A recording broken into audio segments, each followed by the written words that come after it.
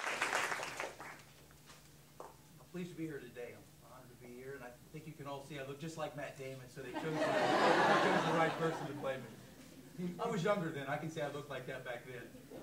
He gained a few pounds, right? I think about 20, 25 pounds. Okay.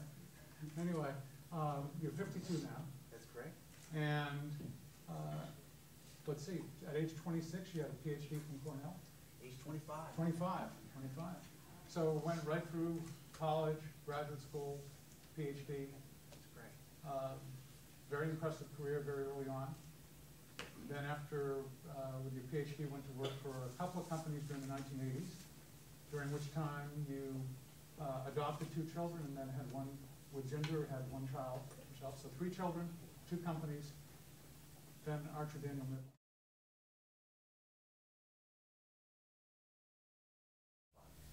Okay, and then pretty soon after coming to ADM, you find out there's price fixing going on. Why is price fixing a problem? Actually, I learned fairly quickly within the first few weeks that price fixing was going on at the company, but it was in a different division. It was not the division I was in. Actually, the division I was in, we were still building from scratch, either through acquisitions or building manufacturing plants. So I heard about the price fixing in other divisions that were older and that existed longer. ADM's been around for 90 or 100 years old or so. So there were other divisions already existing where price fixing was happening. And price fixing is a big crime. I mean, there's no doubt, it's forming an international cartel, and it's when you think that your salespeople are out there competing against one company against another, but in reality, upper management's making deals with those same companies in order to drive the prices up. And it's a big crime. You're ripping off every consumer billions of dollars a year when price fixing is going on. Every consumer that's going through the food line, and it's a terrible crime in corporations.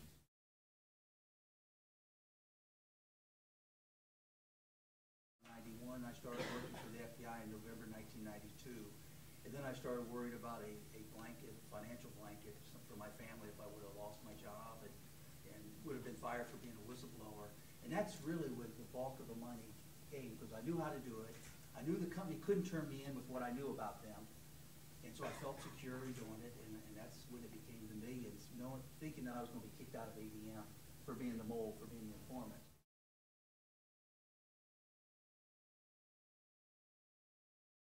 And my wife put her foot down and she said, well, gosh, I'm going to tell the FBI what's going on. She said, you can't be ripping off these consumers millions of dollars. You should be worried about what they're going to think and what they may find out. And you need to tell them the truth. And I was coached by the management what to say and what not to say. So I met with the FBI and it went very well because I said exactly what I was coached to say. And 2 or 3 days later, the FBI would have been gone. It would have never been a problem.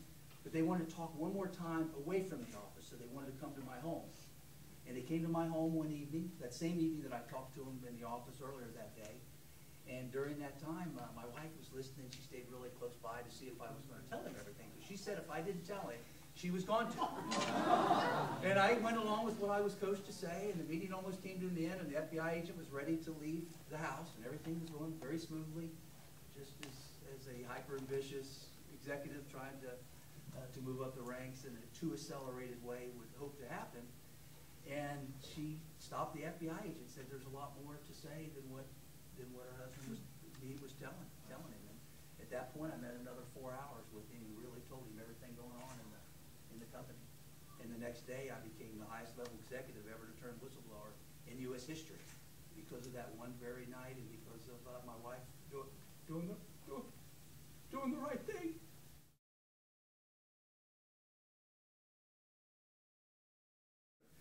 But I knew then I was really getting lost.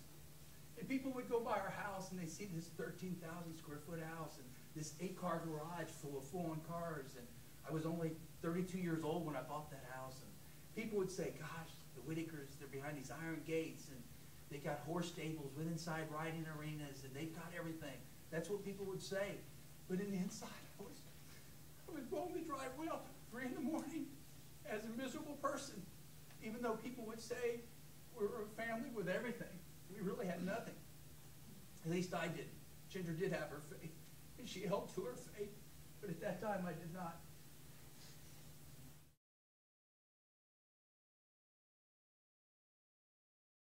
And I started thinking, well, am I going to have a family?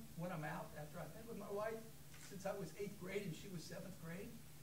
Then is how would my children do? How would my wife do financially? She was a stay-at-home mom.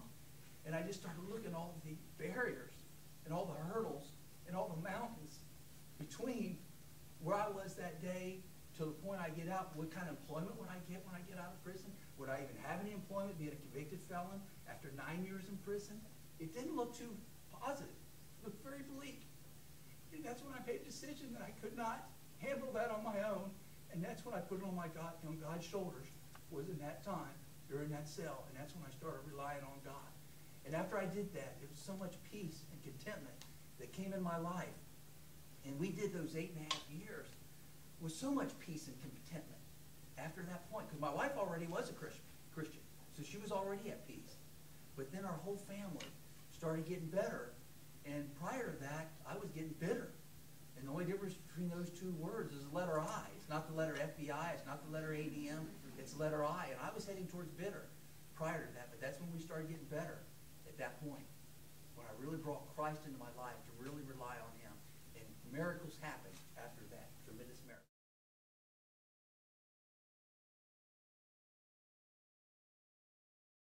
I had the script for about 1.5 years. I had numerous communications, even supplied some of the props and numerous communications with production people.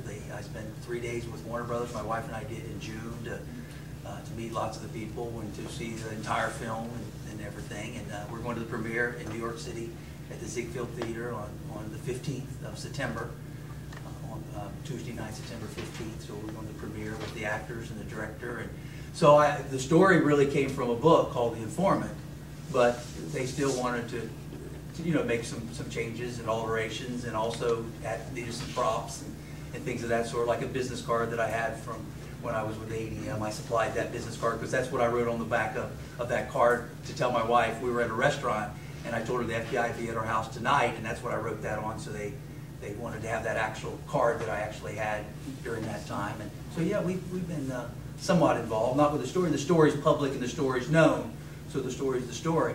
And I would say it's an accurate portrayal. It's more of a dark comedy version as compared to if you read, there's 3 books on the case now. If you read the books or if you saw Discovery Channel, it's a pretty serious story with 2 suicide attempts, battling bipolar disorder, battling mental illness. So I mean, it's a pretty sad, tragic story. I would say this is probably more the commercial version, more in the tone of like an Ocean's 11 or something like that. But I think it's a good way to tell a story. I think it's a very entertaining way, and I think Matt Damon did fantastic